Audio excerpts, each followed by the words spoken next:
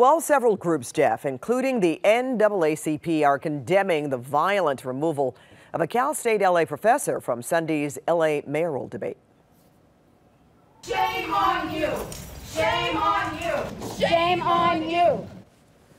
Dr. Melina Abdullah, who is also the co-founder of Black Lives Matter LA, was attending the debate when campus police physically removed her from the room for not having a ticket to the event. Civil rights groups are calling for the removal of the university's president and police officers from campus where Abdullah had taught for 20 years.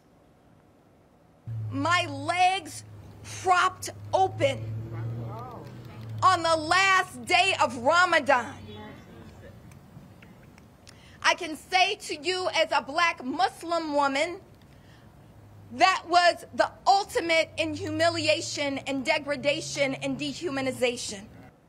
Cal State LA told us Monday the event was not open to the public and Abdullah was not on the guest or media list. She was asked multiple times to leave the venue and did not. So she was then removed from the building, they say, and immediately released.